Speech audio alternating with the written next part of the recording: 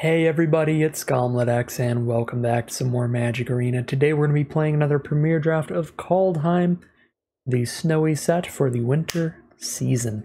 Without further ado, let's just get into our pack 1 pick 1, which is a pretty simple one here. Furia's Retribution is a super powerful card. It is 1, 2 white, and a black for a 4/4 flying angel warrior with vigilance that has already a cheaper version of Sarah Angel, which is a busted card in limited, and if that angel sticks around, you can use the angel to destroy another creature next turn, and then give it double strike on the third turn. Furia's Retribution is one of the strongest rares in the whole format, and there's basically no uncommons or commons that I would take over it. Now there's this fellow, which is really nice. Shepherd of the Cosmos is super great late game in those white aggro decks, bringing back one of your cheap creatures and putting a flyer to finish things off. Struggle for Skemfar is green's best removal spell in the format. There's some great stuff in this pack, but again, none of it really going to compete with Furia's Retribution. So for pack 1 pick 2 now, we don't have a great follow-up to that. I think the best card in the pack here is Demon Bolt. It's pretty easy to cast, just requiring 1 red and 2 more. You can even foretell it early in the game, so it only costs 1 red to cast. There is Feed the Serpent, which is also a decent removal spell.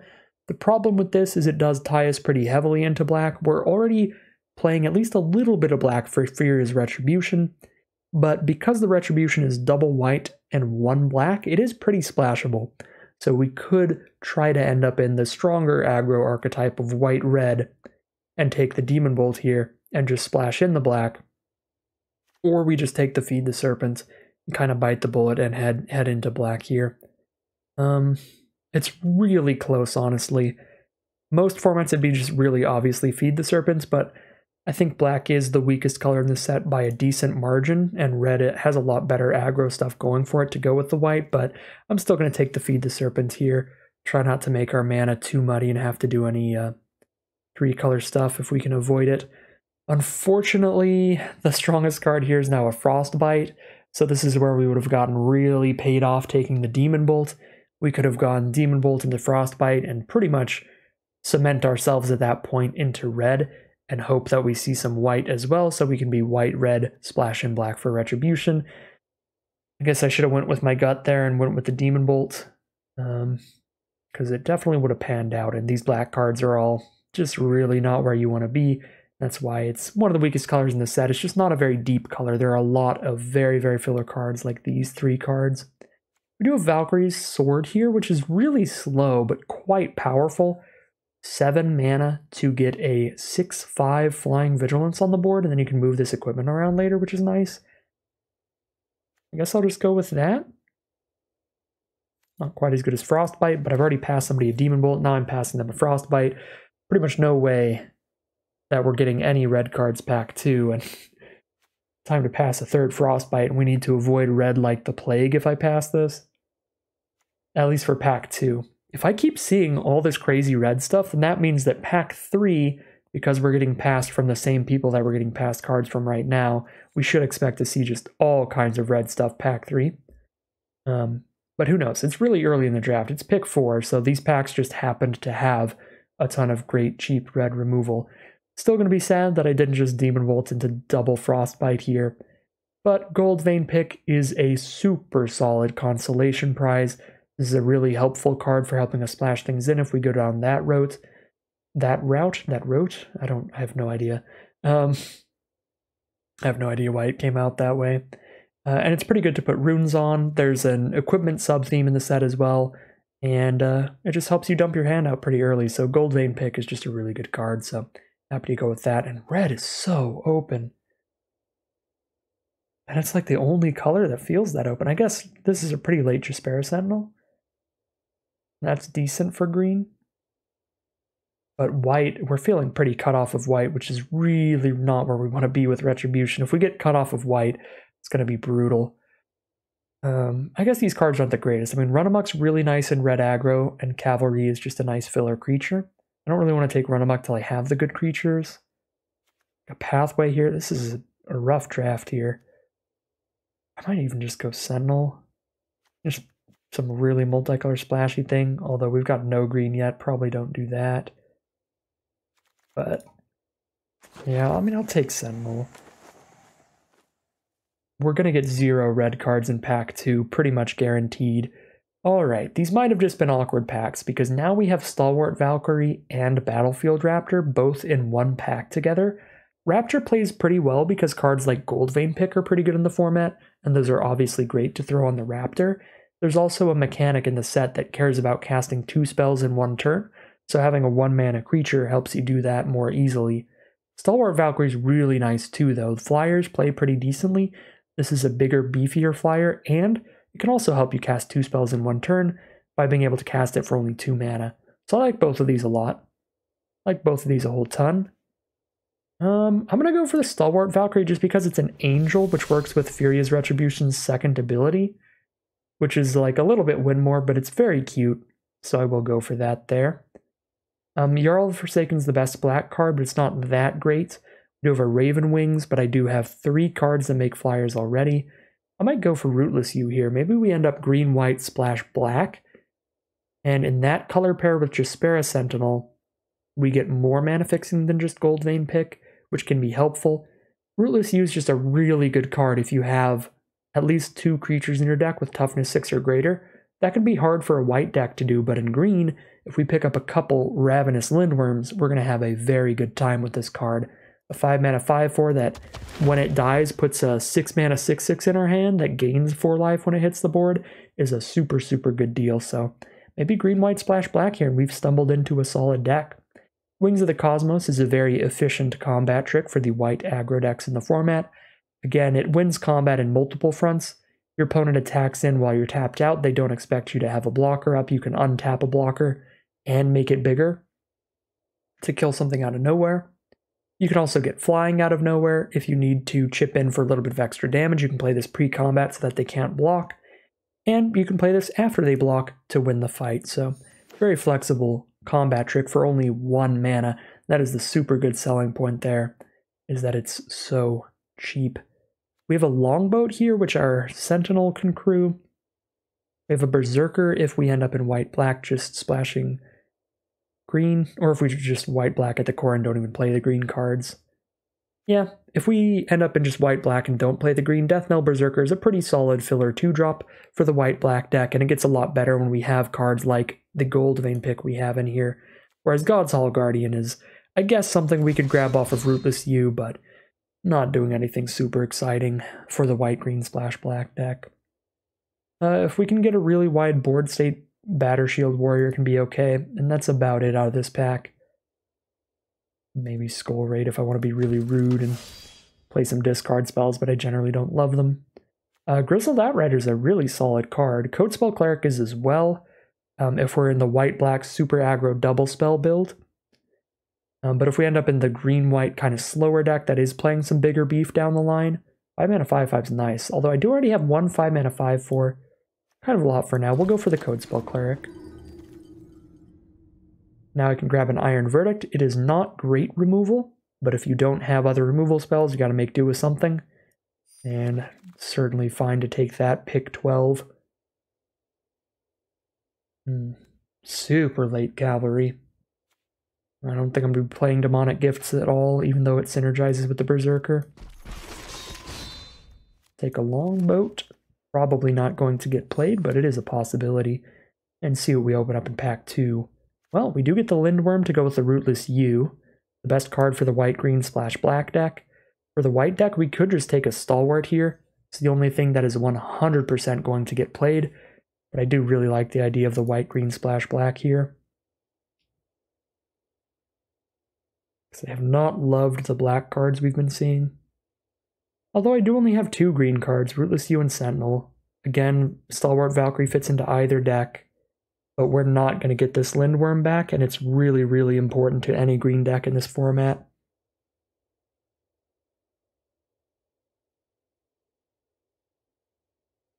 Yeah, we don't have 100% confirmation we're going to be green, white, splash, black. We don't have 100% confirmation we're going to be white, black, but we do have 100% confirmation we're going to be white. So we'll just take the Great White card there. Here's a Shimmerdrift Veil, which can help us out no matter what. I could take the Colossal Plow and start taking Giant Oxes highly. It's a pretty fun 2-card combo that's actually pretty solid. The Ox is a 2-mana 0/6 that can crew with its toughness, so it can crew the Colossal Plow all by itself on turn 3, which can really win a game, because all of a sudden you're ramping up a ton and gaining extra life and attacking for 6 on turn 3. So that's obviously pretty busted. I feel like, though, since we're dirtling around with 3 colors, just have a Sentinel and a Pick, I should probably just take the solid mana fixing and go with the Shimmerdrift Veil here. Nothing great here. I mean, nothing great for us. The best cards are Sfella and Gravenlore. The 2 colors we're not really touching, unfortunately. Everything else in here is pretty much garbage. I'll just take a Raven Wings. Oh, Clarion Spirit's very, very good. 2 mana for a 2/2, and whenever you cast a second spell each turn, you create a 1/1 Flying Spirit.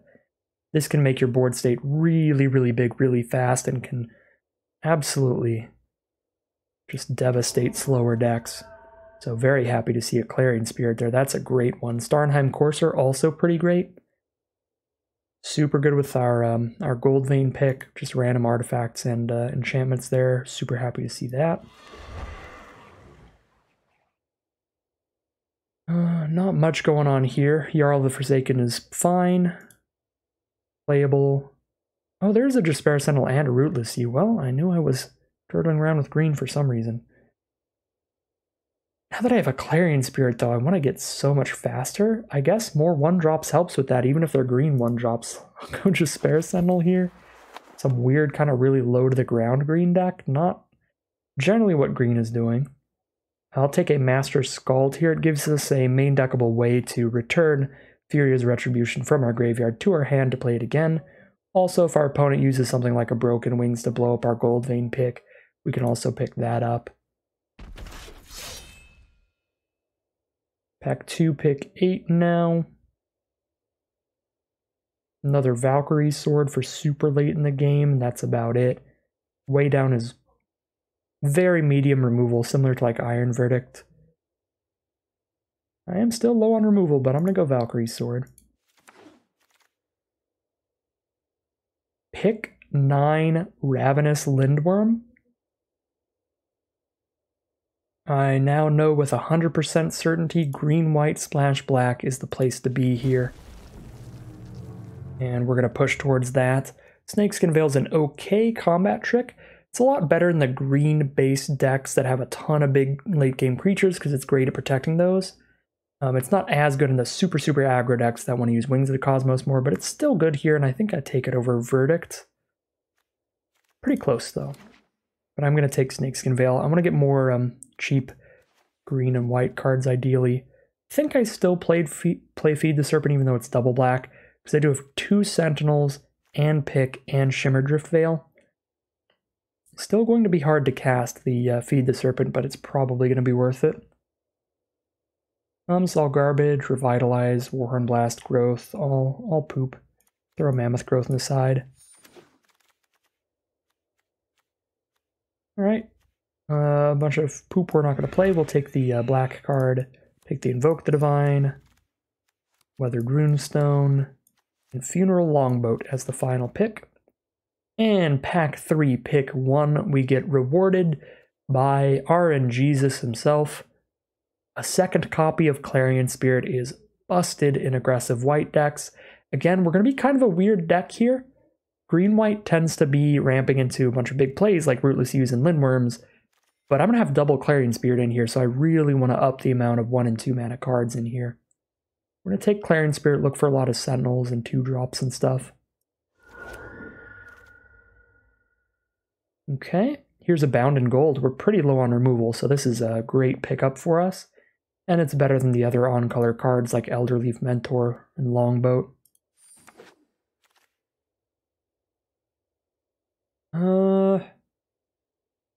Not a ton here. I probably have to just take the Sinkhole to help splash in the Furia's Retribution and potentially the Feed the Serpent as well.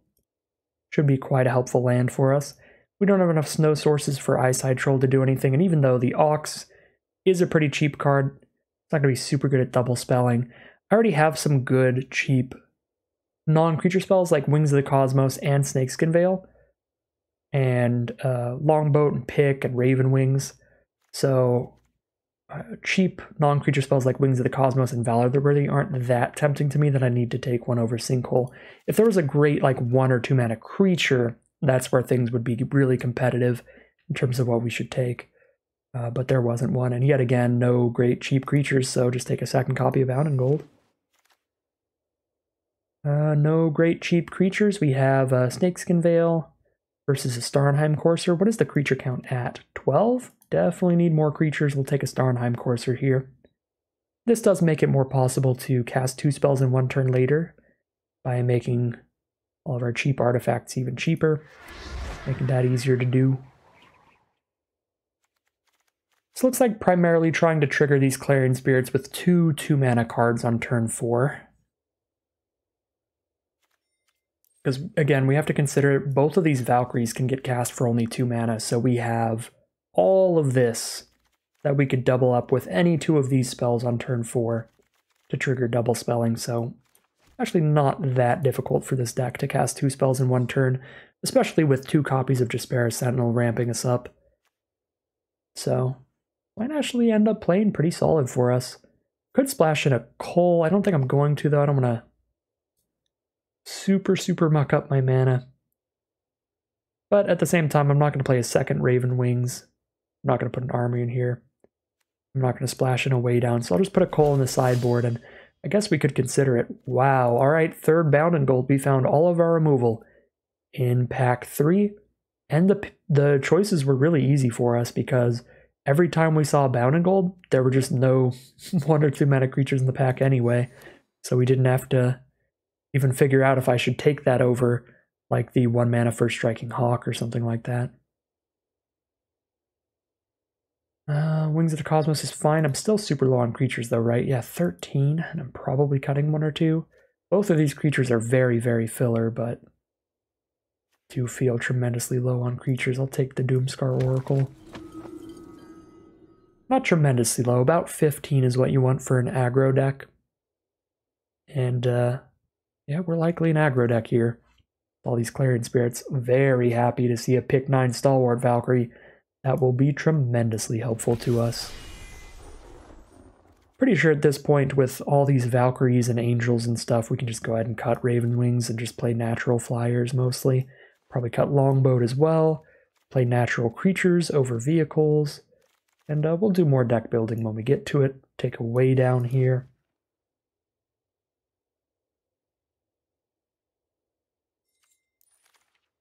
Oh, I guess I was counting the Valkyrie swords with the 2-drops. That is an issue. That makes it more difficult. This needs double black to get cast. That's rough. We'll take a Valor here. Maybe play it. Don't think I'm playing any of these.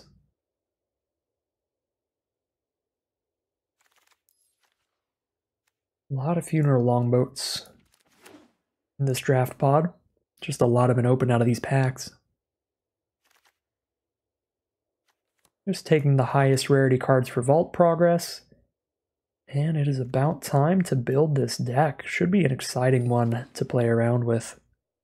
Alright, so here's a look at the deck as it stands right now. This is everything that I left in the deck during the draft. We are sitting at a 15 creature count with 3 other ways to make creatures. We have a Furia's Retribution and 2 Valkyrie Sword, so we're actually basically at an 18 creature count. And I feel like doubling up on Valkyrie Sword is just a lot of mana. There's 7 mana ideally. We can play them for 2 and just move the equipment around, but that's not where they're ideal. I think I'm going to cut one of these 2. Just play the 1 Valkyrie Sword. And that essentially puts us at 17 creatures now. 15 to 17 again, what you really want for aggro. We could drop a Doomscar Oracle. That is the weakest creature left in our deck. I would say Battershield Warrior is not great either, but it could be good with Clarion Spirit if we have one of those going off for a little while. I think I'm just going to keep it in. Cut 3 non-land cards here. For removal, we have 3 copies of Bound in Gold, which can shut off any permanent. These can stop planeswalkers, these can stop vehicles, can stop equipment from moving around, and can stop creatures from attacking, blocking, and using their activated abilities.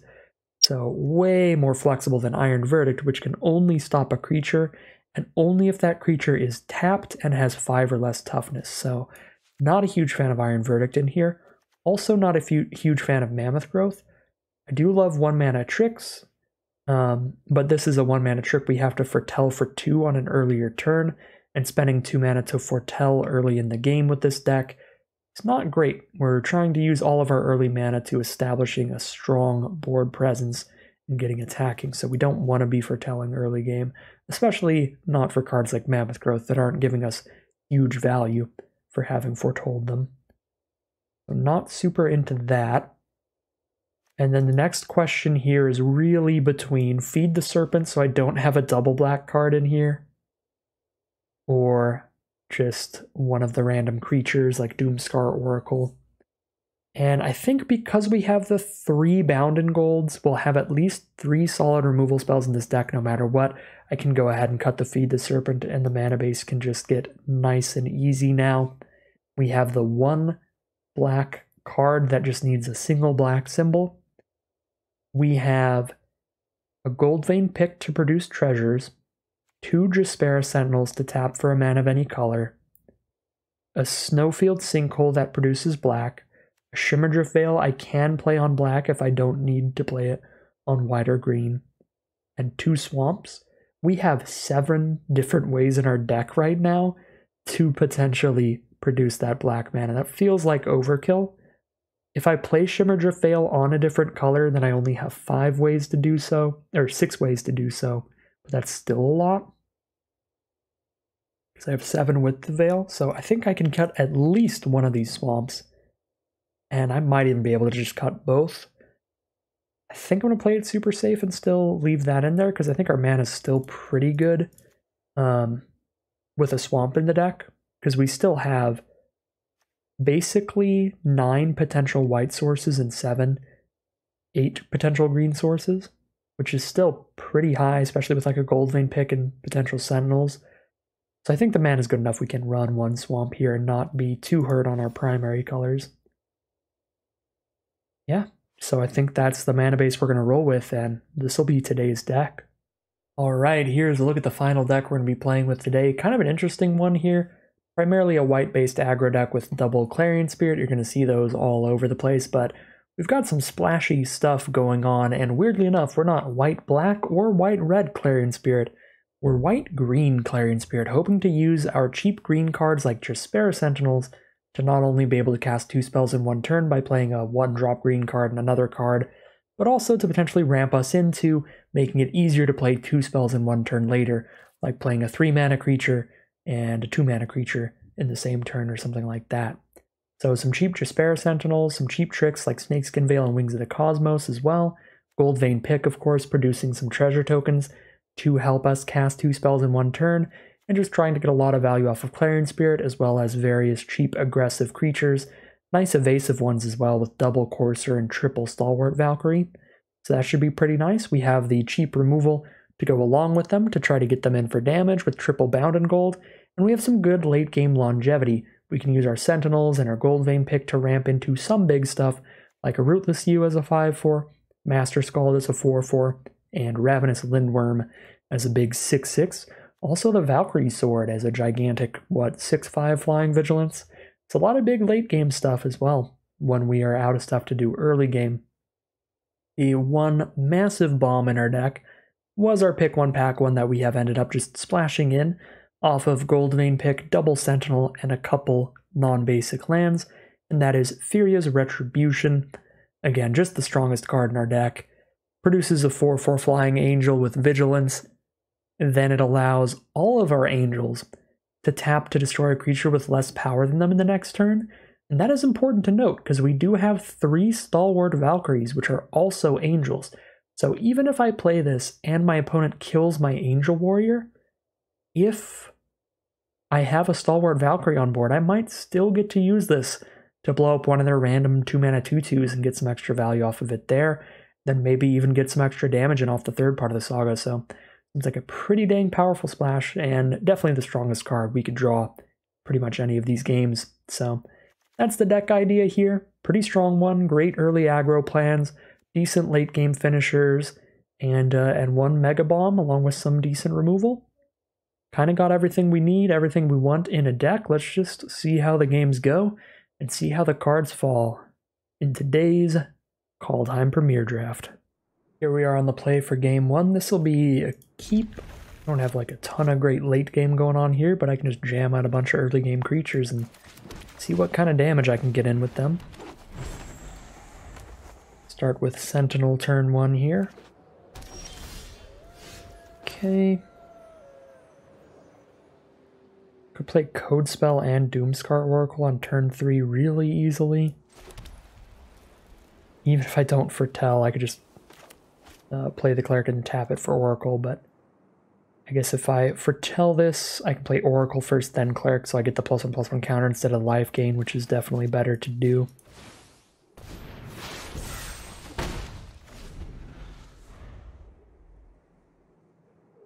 Could have also just played the Cleric, missed out on the +1/+1 counter just to guarantee I could play a Valkyrie turn 3.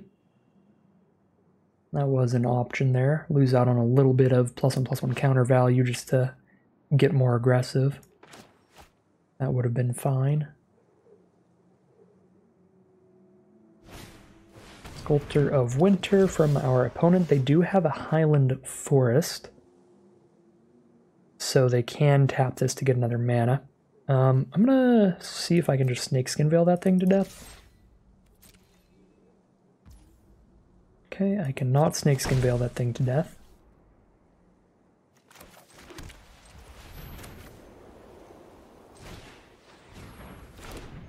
And I just realized I misread these cards, or I had them wrong in my head.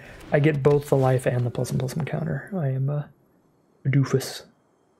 I think I buffed the Cleric, because Sentinel's the creature I'm most likely to want to just hold back. Because I do have 6 and 7 mana cards in this deck, as well as 1 black card we could use the mana of any color for. And making these both 2 toughness means if I attack it in Snakeskin Veil, they will be big enough to not die to a Sculptor of Winter. And thanks to Jaspera Sentinel being able to get us a mana next turn, I will have the mana to play Valkyrie and Snakeskin Veil and double spell again, gain a couple life off Doomscar Oracle. So I can pre-combat attack with both of these, Snakeskin Veil, whatever they block, and then use Sentinel, tap the Cleric post-combat, get the mana for Valkyrie. That's only if they don't play a solid blocker here. If they play too good of a blocker that can easily kill Code Spell Cleric, then I would have some risk there of losing the Cleric before I get the mana out of it with Jaspera Sentinel.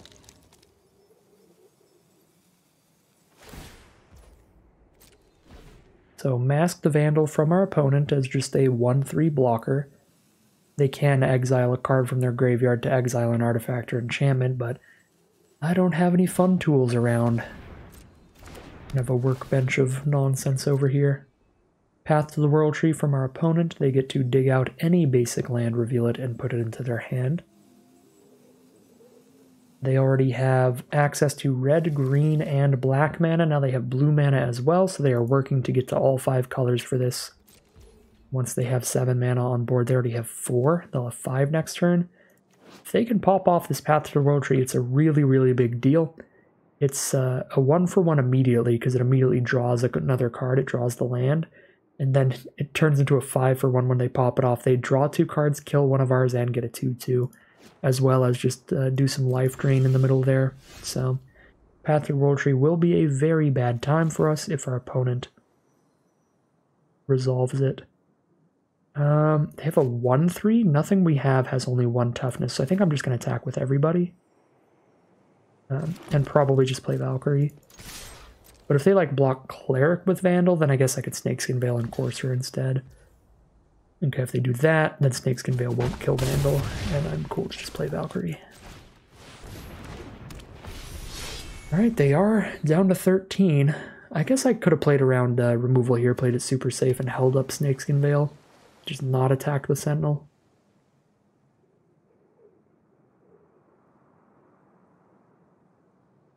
That would have been solid, but they almost definitely would have blocked Cleric instead if we made that attack.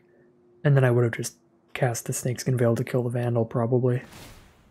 I don't think I'd have the diligence to want to hold the Snakeskin Veil when I could get a guaranteed kill out of it. Alright, Goldspan Dragon's kind of scary, but I can beat it with a Snakeskin Veil. My flyer can become just as big as it, and they can trade into each other. I guess the problem is if they get any treasure tokens off of it, then their Path to the World Tree is active next turn, because as long as the dragon is on their board, all of their treasures make 2 mana. So if I bind and gold it, I have targeted with a spell, and they will get a treasure, and they can use that treasure to get 2 mana, which means they can go green, untap, red, blue, black, 1 extra mana, and then use the treasure to get a white and the 2nd extra mana. So if I bind it in gold, they get to Path to the World Tree. I guess I can hold up a Snakeskin Veil so that they don't actually kill something with the path. It's probably our best play, but it doesn't feel excellent. It feels a little rough, but it is the best we can do here, pretty much guaranteed. Let them Path to the World Tree and then Snakeskin Veil. Try to outrace in 2 attacks here. They're down to 7, but they're going to gain back up, be at 9 life when they sacrifice to the Path to the World Tree. 1, 2, 3, 4, 5, 6, 7, 8. They're going to choose to play Tyvar instead. I think that's better for us than if they just cracked Path to the World Tree. I think we're more likely to be able to find lethal through that. Not if they have a 1-mana creature, because that means they have 3 blockers total. Okay, that's pretty much just as good as Path to the World Tree would have been. Path to the World Tree would have gotten them a little bit of extra life and a 2/2 blocker. This way they get 2 1/1 blockers, which is basically equivalent to that little bit of extra life in the 2/2. A Deathnell Berserker. That's super unfortunate. Now they have a 3/3. They can use Tyvar to put a +1/+1 counter on this, and then when it dies, they'll get a 2/2 off of it. It's kind of like getting 2 bonus blockers here.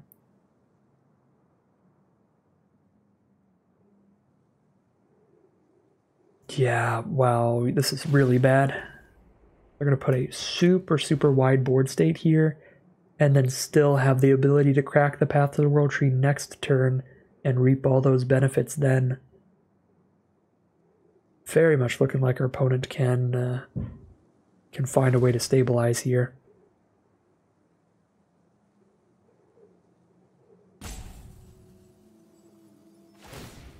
Okay, they're going to get a counter on the Sculptor of Winter. I believe we can be heroes.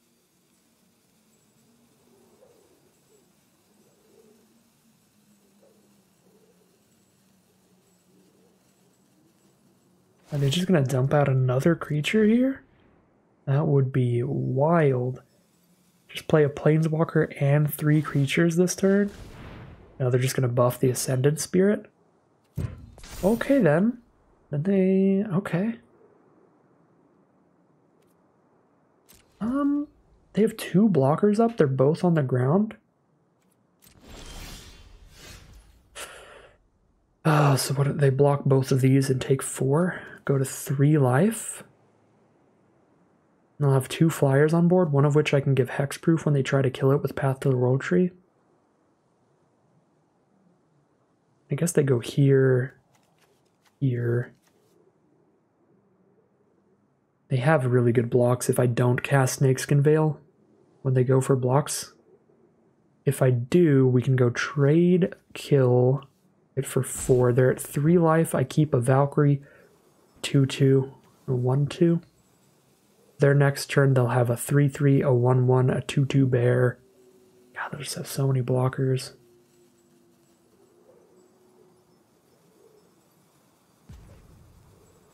Is it better to just hit them or kill Tyvar? Because I can guaranteed kill Tyvar.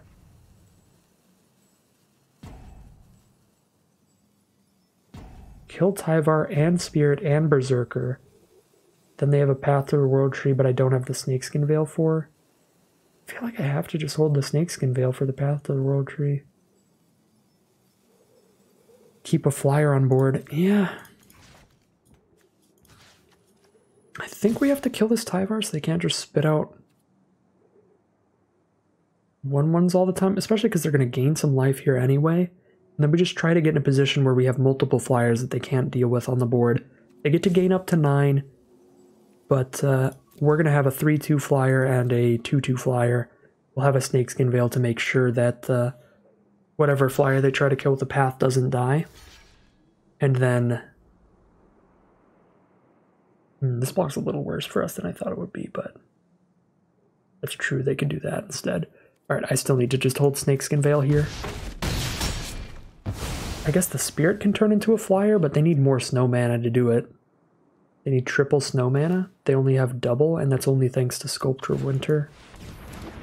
Yeah, so if they don't hit another snow source, then we're just trying to win the game in the sky in 3 attacks. No, 2 attacks. We hit for 6 next turn, and then we hit for 6 the turn after. I think that's our best bet here. I don't know why I didn't play the land. We should have just dropped it there. I guess this plays around Elderfang Disciple. But that wasn't intentional. We could have just played the plains. Yeah, I think the strat is solid here. Although I guess I really... No, okay. The idea of keeping the flyers around at all costs, that's definitely correct. But if that's the case and I'm just racing in the sky exclusively, then Tyvar doesn't matter at all.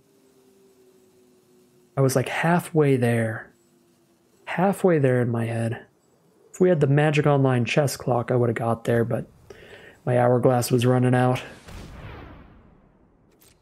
So I had that. Oh, they can't use Path to the World Tree because they don't have another treasure anymore. Oh my god. Wow, yeah, we should have just hit them in the sky. They were just super dead in 2 swings. Alright, well, pretty big punts here in the end. I don't know if I would classify it as punts. Punts to me is like a play that works out really, really badly for you. A punt is like giving your own creature protection from white and then trying to put a white aura on it. Something like that. But this was not the right line. Yeah, I should have realized that they didn't have access to Path to the World Tree, and that would have made it a lot simpler for me to realize that I really didn't need to kill Tyvar. Because then, like, alright, who cares? They get 1/1 blockers. We just go fully in the sky here and hold up Snakeskin Veil. They would have been dead right now. Because, yeah, without the Path to the World Tree, they wouldn't have gained the life at all. As you can see here, they haven't gained the life. So, they would have been dead at this point. We would have hit them for 3 last turn, and now they'd be at -1. So that makes it really, really obvious we should have just attacked them in the sky 2 turns in a row.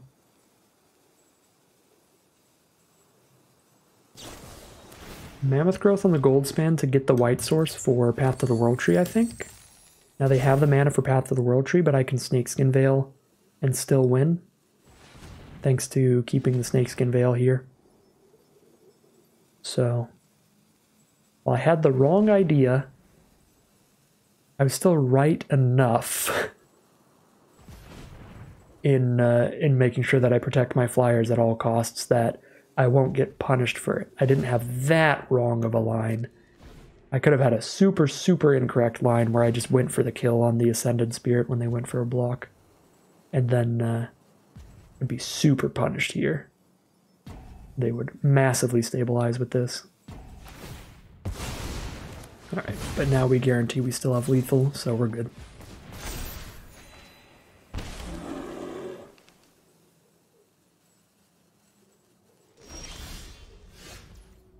Alright. And that'll do it. That is game 1 in the bag in our favor.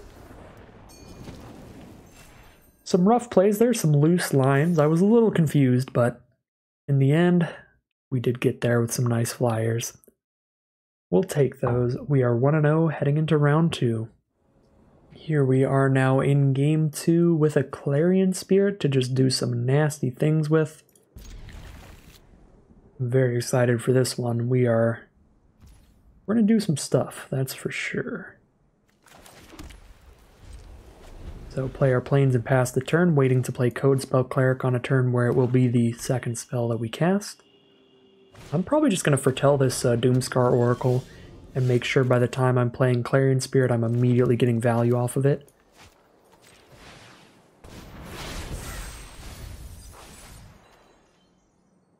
Probably go Spirit plus Oracle next turn.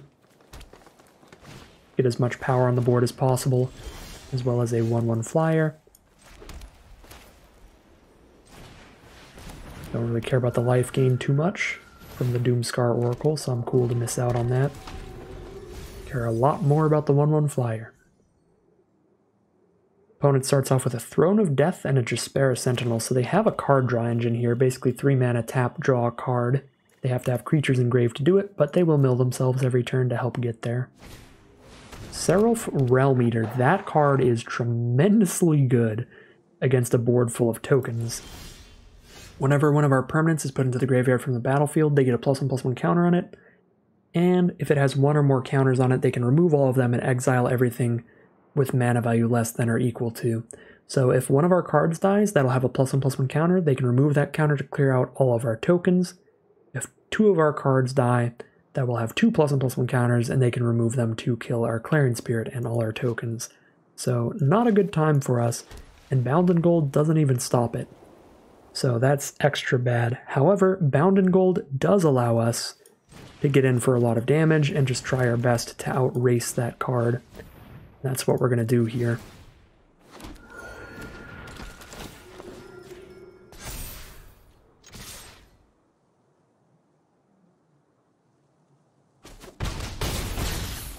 Right, so even if they immediately exile all of our tokens, we've gotten 7 damage out of just like getting a wide board here.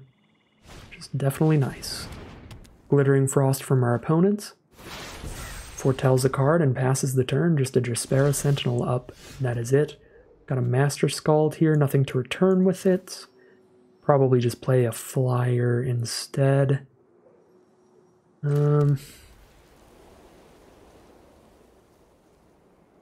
Need to make sure none of our cards die so that the Realm Eater does not get a counter.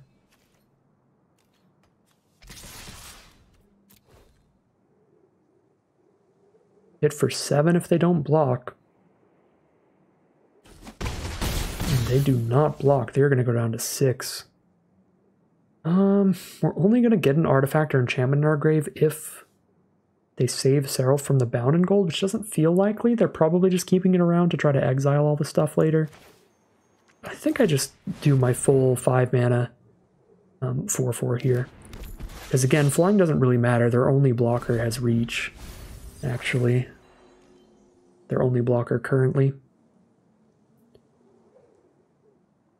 And Stalwart Valkyrie is going to be a lot easier to cast on a later turn, because if they kill any of our creatures naturally, then it's just 2 mana for a 3/2 flyer. Send in the Sentinel. I'll take 1. We are at 22, so we'll go down to 21 and just not deal with any tricks. Crippling Fear it is. That is devastating.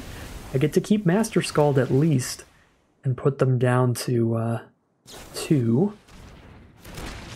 And that's a really dumb way to lose a game of Magic, but it is cool. It is cool. But that is frustrating. Rise of the Dreadmarn.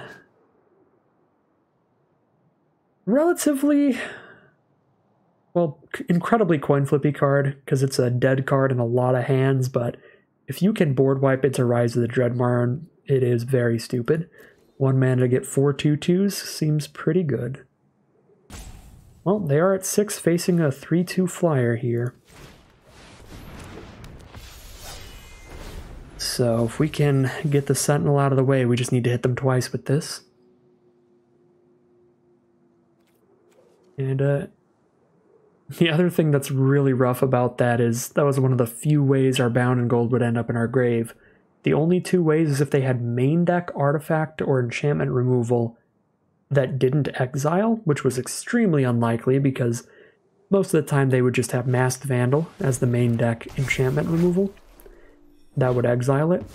And then of course the other way would be if they board wiped their own Seraph, which is equally unlikely because the only ways to do that are very strong rares like Crippling Fear.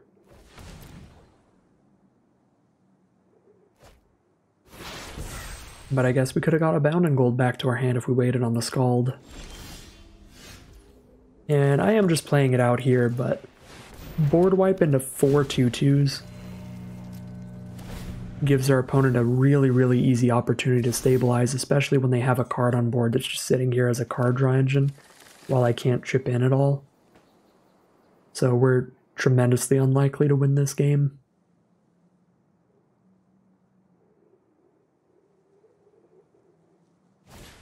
Vengeful Reaper. Right, random flyer is definitely good enough here to start chipping in. We can't really crack back. I guess if I attack with Lindworm, I kill 3 2/2s and then they're down to a 2/2 and a 1/2. So yeah, just hold back the flyer because it also has Death Touch.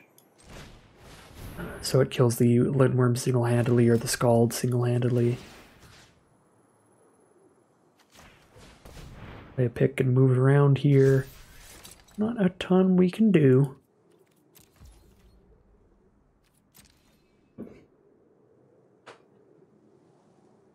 Again, we're just playing this out just because maybe our opponent will mess up dramatically, or they have like no finishers and they'll end up milling themselves out with this Throne of Death.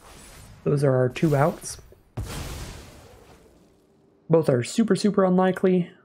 Basically died the turn Crippling Fear, Rise of the Dreadmarn happened. It's a pretty sweet combo, very, very sweet synergy. It's a lot cooler than a lot of the other stuff you can lose to in Limited. It was super fancy from our opponent.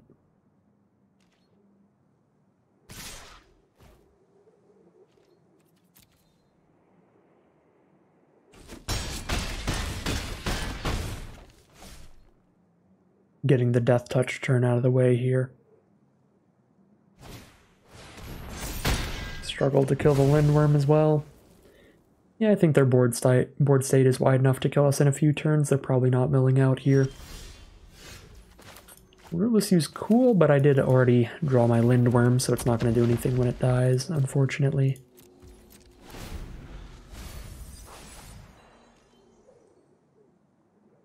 Oh, our opponent actually left themselves dead to us, top decking like a Struggle for Scumfar. We don't have one in our deck, but definitely could have. Very popular common in this format. It's actually kind of a risky just all-out attack there from opponent. We just struggle away the Gladewalker hit for 6. Right, down to 11. The saddest retribution. Oh, yeah, there's no way we're hitting them, because if we do, we're hitting for 5, and they are not going to let that happen.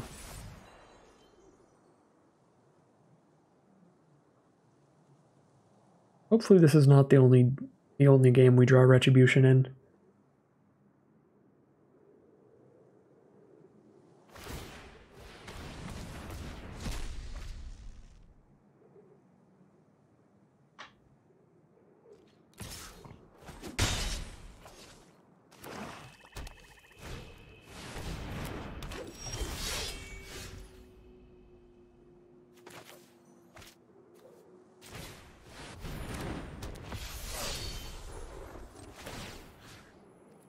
I'm actually going to keep that on the Scald. Getting really close to dead on board.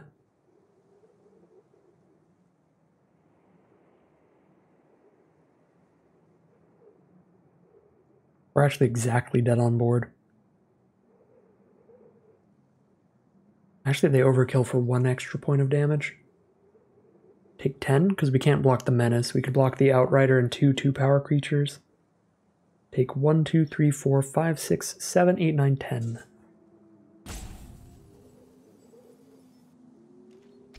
Alright. We will take that fat L and leave with our tail between our legs there.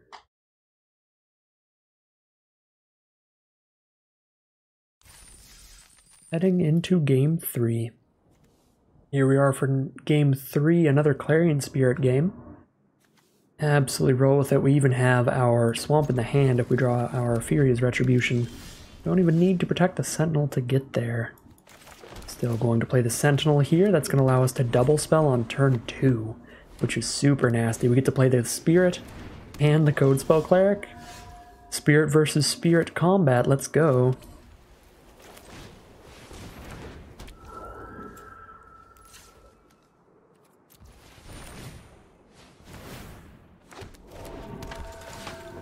Buff the flyer, pass the turn.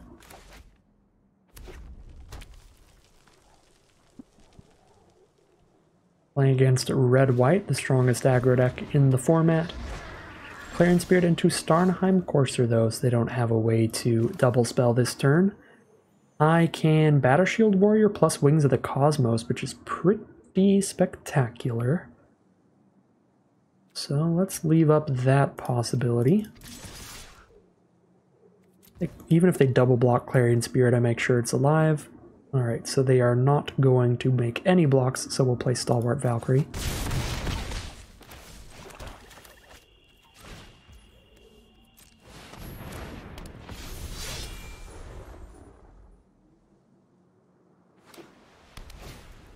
Gold Vein pick from our opponent. Throw that on the Starnheim Courser to get a treasure, to be able to cast some more stuff more quickly. I will not take the damage. I will try very hard to outrace them here. We definitely have a board state that could do so. Tormentor's Helm is the play. That does get them the Spirit token. And they are going to equip the Helm to the Spirit token. Now I can cast a Warrior plus Wings of the Cosmos without Sentinel mana, so we send the whole squad in. Okay, they get to kill the Valkyrie, but I will kill the Clarion Spirit. This is a-okay with me. They can use their own treasure for their own Wings of the Cosmos. Oh, that's pretty good. That would have happened to either place I used it. Fair enough. Double spell, get another creature, and have a Batter Shield Warrior to give the whole board +1/+1 on attacks. Demon Bolt on Batter Shield Warrior, fair enough. Throw the Tormentor's Helm onto the Courser and attack. A very bold attack. I'm perfectly happy with that. They must have another 1-mana spell. No? Okay. Yeah. This is... We're not going to double spell ever again. Got a 6-mana spell I'm going to play, and then I'm just playing 1 spell per turn, whatever I draw off the top, so we attack like this, I think. Actually, we're getting aggressive enough. I could lose Cleric to Spirit. But I need it to play Lindworm, so... it's safe there. Put them down to 5, and play Lindworm.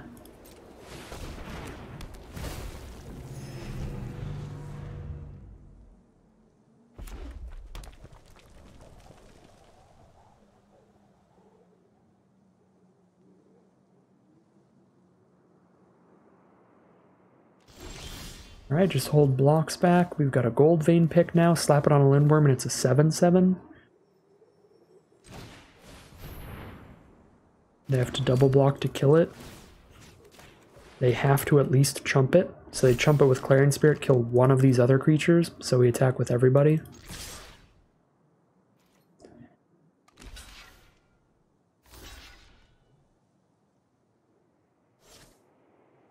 Actually, should have put the pick on a different one and I'd be guaranteed lethal on board.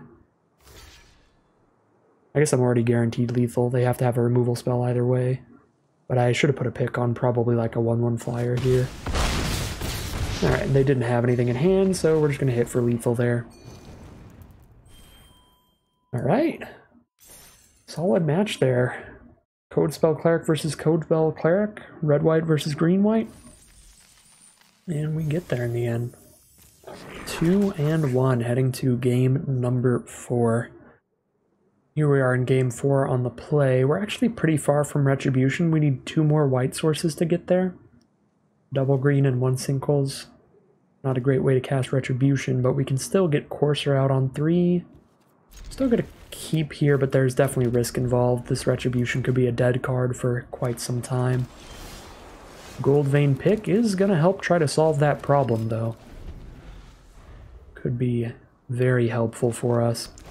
Our opponent is on red, black, green, and they drop Path to the World Tree, so likely a very multicolored snow deck here. Red, black, green, and white, sure thing. Kind of a rough start in this matchup. The best thing you can do against the multicolored snow decks is to try to just out-aggro them. Just curve out before they can do much to block your early aggro. Trade Courser into the Recluse and then play a bigger flyer is the plan here. Here's the bigger flyer.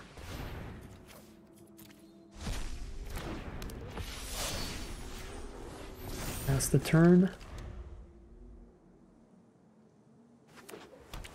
And there's their 4th mana, and they have all 5 colors. They just need another red or black source to get both in the same turn.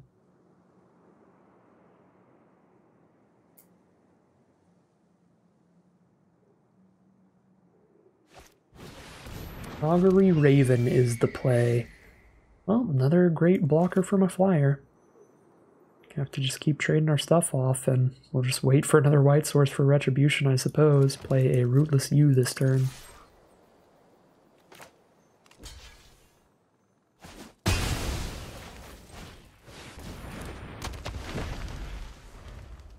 And if they kill this one, then I get my Lindworm into my hand, which is sweet. And there's the red source, so they have all 5 colors every turn. They just need 2 more mana to sacrifice their Path to the World Tree. Luckily we don't have any creatures left with 2 or less toughness though, so they won't be killing one of our creatures with it.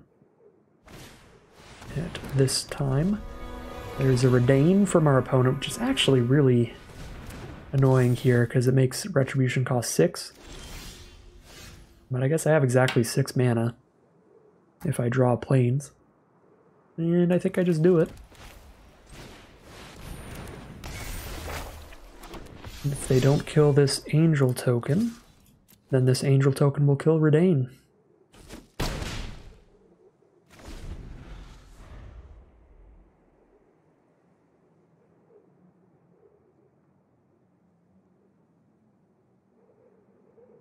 And then we have the Master Scald in our hand to recast the Retribution, which should be super, super nasty. Okay.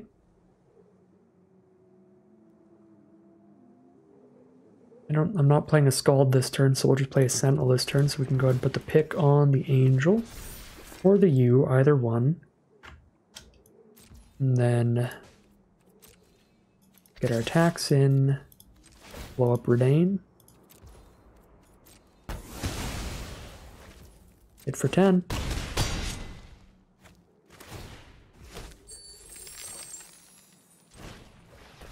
Our opponent pretty much has to board wipe us to stay in this game now. I guess putting Sentinel on the board gives them something they can kill with Path to the World Tree, but if they crack Path to the World Tree, they're tapped out and they die to these. So that's fine.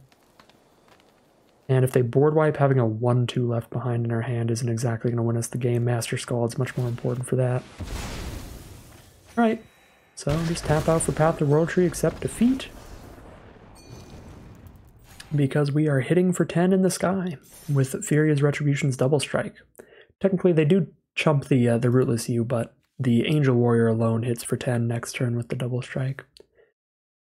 So yeah, tapping for Path to the World Tree leaves them dead, and we're going to be 3-1 now, at least an average run today.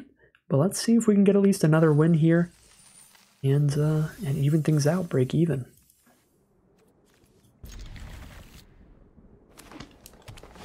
Pretty fine hand here for game 5. Get things started with your Spare Sentinel, which is always good.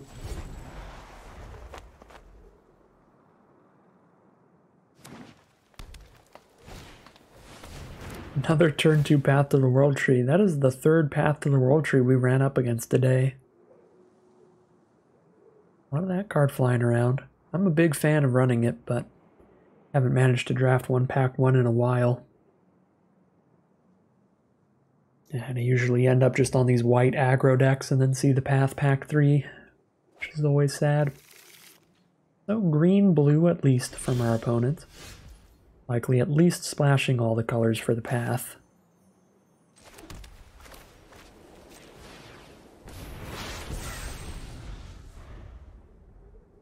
Foretell our Doomscar Oracle on turn 2, and they are going to drop a Notvold Recluse. More mana for us to dirtle around with. Just play the Oracle and pass. If they attack with Recluse, we'll trade it into Oracle, that's fine.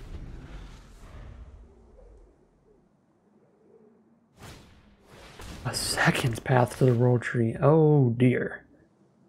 My levels of jealousy have risen astronomically. Opponent is doing exactly what I like to do.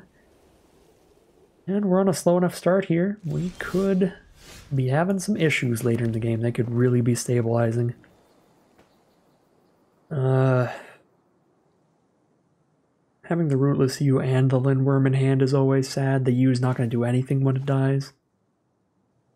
But it's still our biggest attacker, so I think I'm still just going to play it this turn.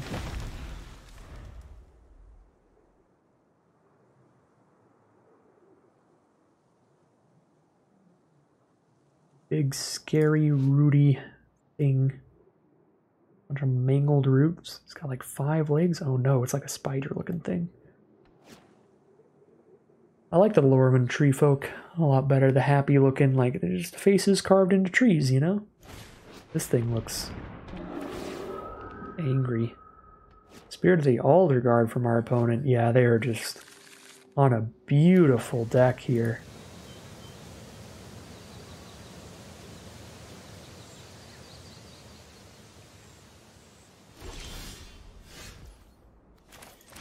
Snow strategy looked wide open in their pod. That's quad snow lands. 4 out of the 5 lands they've played have been snow lands.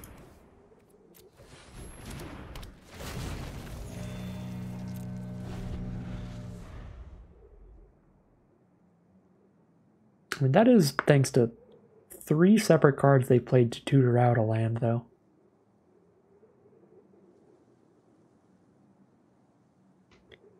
Alright, they play 1 more land and they get to start cracking Path to the World Trees every turn, and there you go. Valkyrie's Sword is the play instead, which they also have more than enough mana to just dump it all into. And here's where we fall astronomically behind the 5-color snow deck. And there's not much we can do to recover. Because the snow deck's so good because it has great 2-for-1 cards all over the place, and we don't have that many 2-for-1s, which means they're going to be going ahead in card value a lot and card advantage.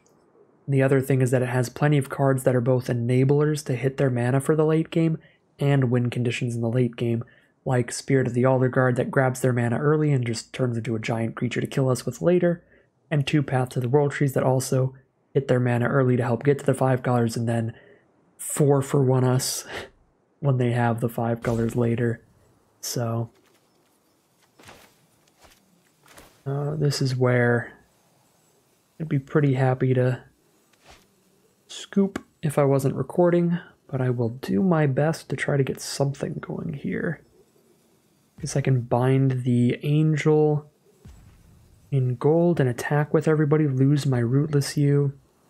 If I manage to draft a second Lindworm, that'd be a pretty solid play that could do something here.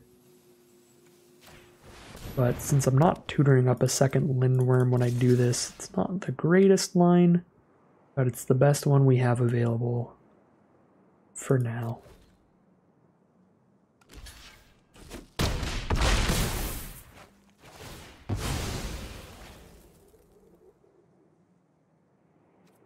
Yeah. If I could grab another Lindworm to hand, that would have been a really good line.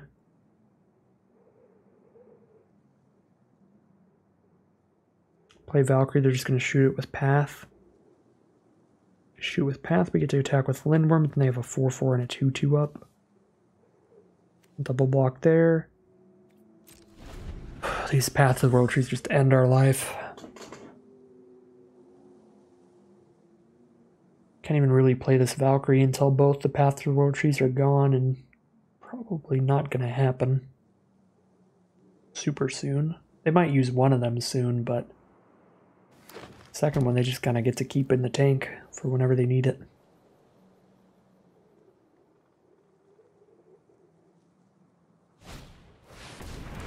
Bergstriders 2. Very good card.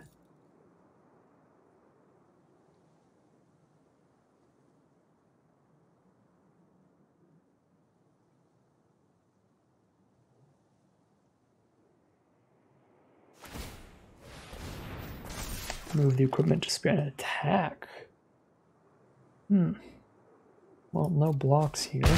Still at 17. If we can get past Bergstrider with another Bound in Gold or something, get their life total threateningly low. Unfortunately, we cannot. Hit a Shimmer Drift Veil. Oh. Yeah, I think I'm just going to scoop them up here. It's going to take another 4 turns minimum to lose, which is going to be like another 10 minutes. They still have the double path. I can't play a flyer to get through this. Lindworm doesn't break through because they'll just hold up a blocker. Scald doesn't do anything. It's too small to even try to fight the spirit. Yeah.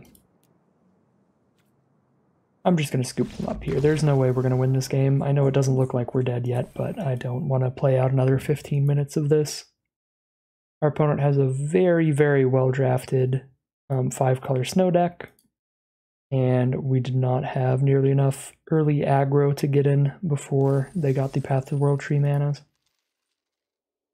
So it's pretty much a guaranteed loss. We will move into game number 6.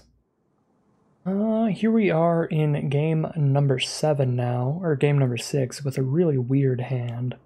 I have 2 Sentinels to ramp into stuff later, which can ramp into my 7-mana sword, but I have 2 lands plus 2 Sentinels, and then no actual creature to be competing with.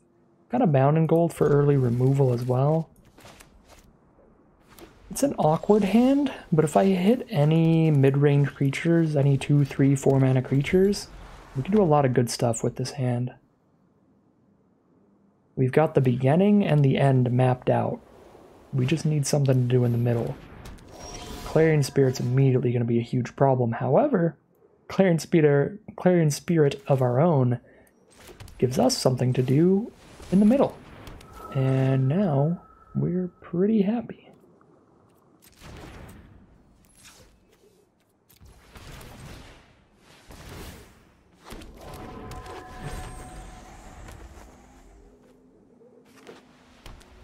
Mono white so far from our opponent. Gold Vein Pick. And Battlefield Raptor is their double spell to trigger their own Clarion Spirit. The Gold Vein Pick, very good with those 2 flyers they just got.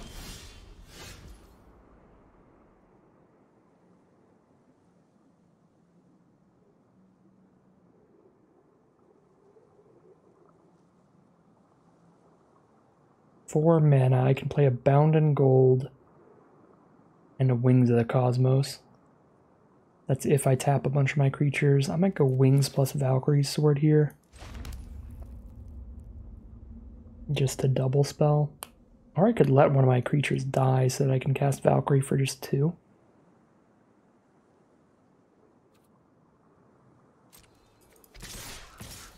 Attack in a way that where they can kill one of my valuable creatures. They block super well, but only really need 1 Sentinel. Oh, I just realized something. I'm a doofus. Oh wait, no, because Wings untaps. Never mind. I was gonna say, I just realized I can't double spell this way because I don't have enough creatures. But then, yeah, Wings untaps, and I do. Alright, so it looks like we're just gonna play the Valkyrie's Sword.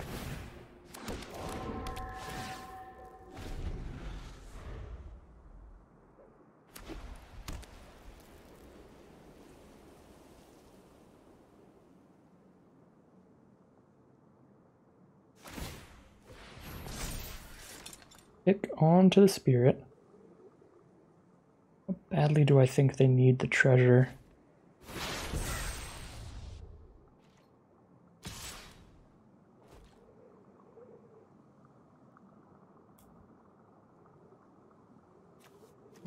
6. They haven't cast any spells here yet. So even if they need the treasure to cast a spell, it's not going to let them double spell. Unless they play 2 1-mana things.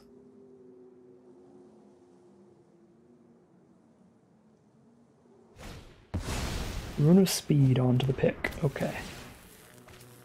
And draw a card. Okay. Cannot double spell unless I get a creature into my graveyard to make Valkyrie cost 2 and Bound in Gold for 3.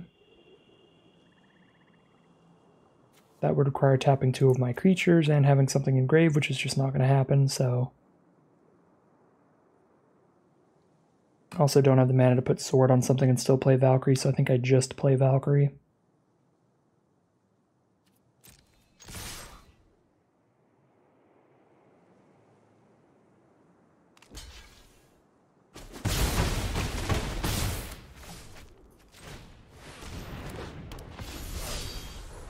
There's our Stalwart Valkyrie, and we're passing the turn.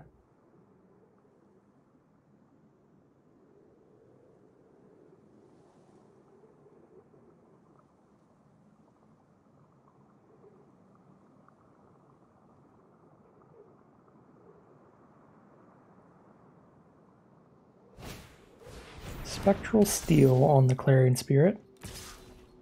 We know they have red cards at least at this point. If I chump with Valkyrie, I crack back for 5 and they probably cast nothing. Then I bind and gold the spirit next turn. If I let them get the treasure, they probably play another blocker that I can bind. I can just sword my creatures. It's really tempting to chump here.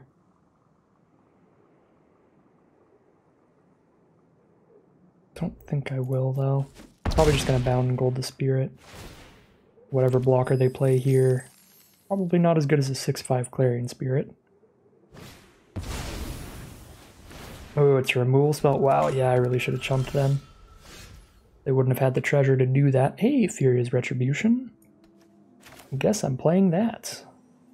No bound and gold here. Just leave a 1/1 Spirit to chump block with. Then I have a 4/4 to block the non-6/5 body.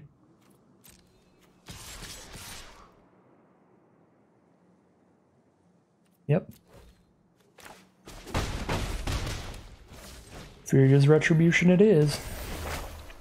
Pass the turn.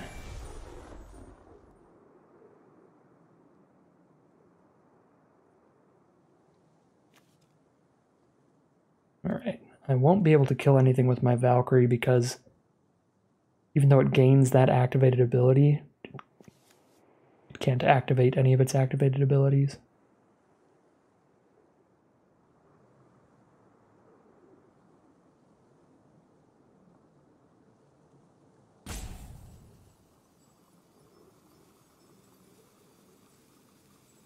Opponent's deck is really powerful here. Just a white-red equipment deck. Bunch of super cheap spells. Very, very, very impressive deck for bronze. It definitely shows off that your limited ranking does not 100% correlate with your limited skill. I think our opponent has drafted a very strong Boros deck here.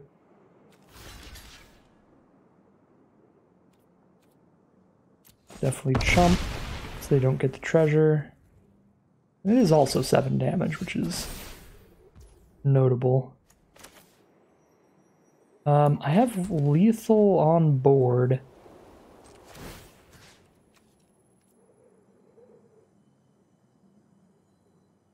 If I just kill the token here. I think I want to hold up a bound and gold for post-combat.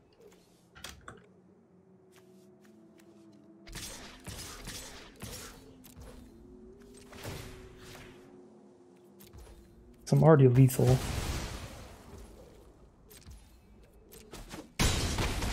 Okay. Wait, is it going to let me actually use the Valkyrie? Because it gained the ability afterwards? It doesn't read like that should work, but actually I should have checked. Sure, it gains the activated ability, but this says its activated abilities can't be activated. This doesn't like make it lose all of its activated abilities, it just says you can't use them. Yeah, I don't think I could use this Valkyrie. I think it was just showing off in blue to say it's got a bonus ability, even if it's unusable. Alright.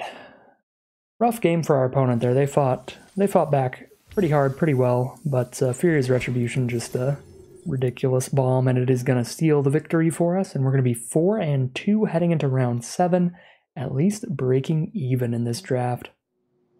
Here we are, game 7 now. We have nothing to do early game. Sword we're ideally playing at 7, Valkyrie on 4. We're going to have to mulligan this, and we'll keep this. We've got a Clarion Spirit now with Jaspera Sentinel. For a cheap card to play with it, we could do those both on turn 3, I guess. We'll get rid of the 7-mana Valkyrie Sword, because Battle Shield Warrior does work well with Clarion Spirit. Grab our white source here.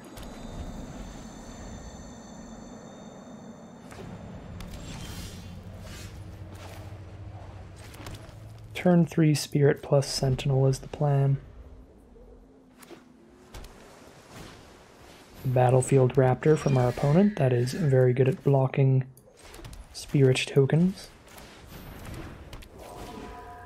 Alright, double spell it up. Get a 1/1 Spirit with flying.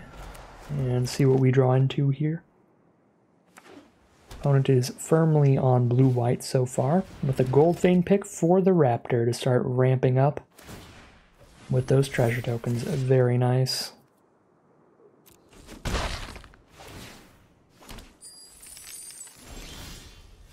Alright, exclusively lands drawn for us, so we don't get to double spell with his Battle Shield Warrior. Still gotta just put it out here and try to keep life total pressure on as best as we can.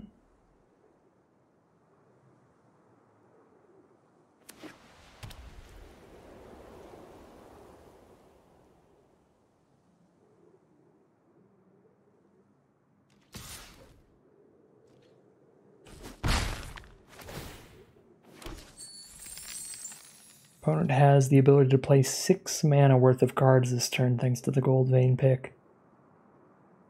Could be explosive.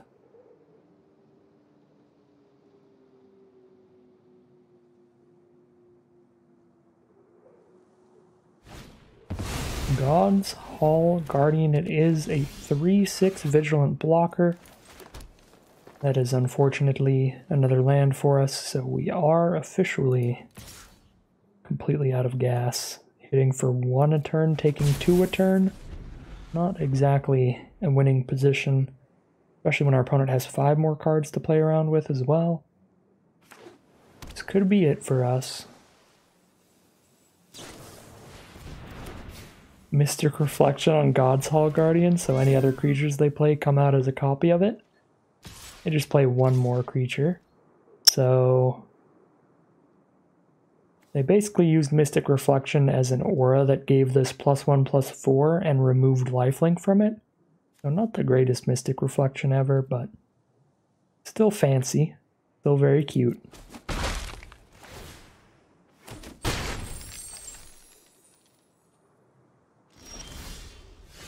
There's a Starnheim Courser.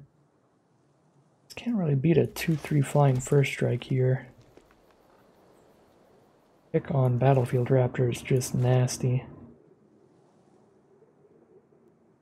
Even if I block with all 3 of these, they first strike away the Courser and then the Raptor doesn't die, so I'm just going to hold this to maybe double spell with later.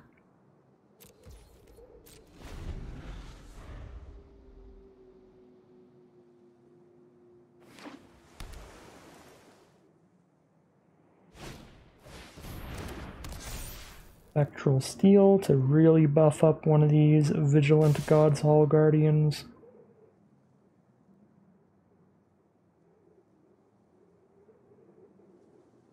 I can go to 1 life if I want.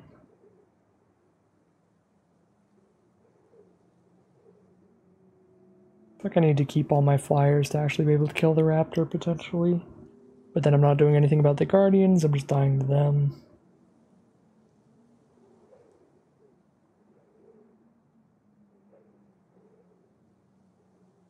Now we're just mega dead no matter what we do.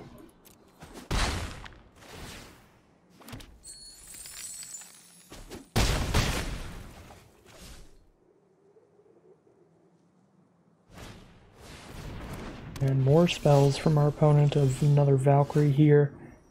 And another land, so we won't be able to double spell and get a blocker. Gonna take 2 turns to die here, but we don't have outs. Furious Retribution doesn't even win this game at this point. Just not enough gas to follow up our start. Solid start with Clarion Spirit, and then a whole lot of nothing off the top, unfortunately. 4 and 3 it'll be. Not bad at all. Not bad at all. Pretty much breaking even. It's where I like to be. If I could 4-3 every draft, I would be super fine with that. So all in all, not horrible whatsoever. Overall, I think I drafted solidly. I don't think I played super duper well, but I think most of our losses were going to be losses no matter what. But yeah, pretty happy with how I drafted. Just stick to white for the retributions. Worked out pretty well. It was open enough, especially with double Clarion Spirit. The one thing in the draft that could have gone differently was if I moved on to the Demon Bolt early and had drafted a bunch of red cards pack 1. I think that would have likely been the best position that we could have gotten in had I known the future and known we were gonna get a bunch of just solid red removal spells immediately. Again, it was a really close choice. I think without the information of what's coming in the next pack, it was a really close choice between the Demon Bolt and the Feed the Serpent. Because the Feed the Serpents, again, sticks to one of the colors of the card that we'd already taken. But we did end up just splashing in the Retribution anyway, which would have made the Demon Bolt a better pick, and had we scooped up the Demon Bolt, then we would have been in the position to, this is the stuff that I couldn't have known, yeah, I couldn't have known that scooping up the Demon Bolt would have put us in the position to take all those frost bites, but I did know that it was a distinct possibility I'd just be splashing in Retribution because black is just not that deep of a color, and in that position I'm unlikely to play that Feed the Serpent over the Demon Bolt, and we ended up in that position, so we definitely got punished for the pick of Feed the Serpent over Demon Bolt. That was the biggest decision, I think, in the draft, the biggest place things could have gone differently. And again, had I scooped up Demon Bolt, Frostbite, that's much less of a signal that red is open to whoever I'm passing to, so potentially we pick up a bunch of decent red aggro cards in pack 2 and become the red-white double Clarion Spirit deck, because we'd still have taken pretty much just as many white cards, so white would have been just as open to being able to scoop up these Clarion Spirits. So we would have still gotten all the great white stuff, and maybe the red aggro stuff would have just been better than the green stuff we got. Again, I'm not unhappy with the green stuff I got. I think with the way that we drafted pack 1, with the way that things were open, green ended up being the most solid kind of secondary color to slap in here, with a couple Sentinels that work really well with the Clarion Spirit. Very happy with how these two cards work together. So happy that I hopped onto that late Jaspera Sentinel for just primarily a white deck, but with a little bit of green Jaspera Sentinel nonsense to make it easy to do the Clarion Spirit stuff. That worked out super well. Very happy with that. But yeah, the Feed the Serpent versus Demon Bolt draft could have gone differently there, and maybe then we could have had a 7-win deck. But not too unhappy with this deck overall. Again, played pretty well. I think this deck probably averages to 4-3. Could have done better, could have done worse.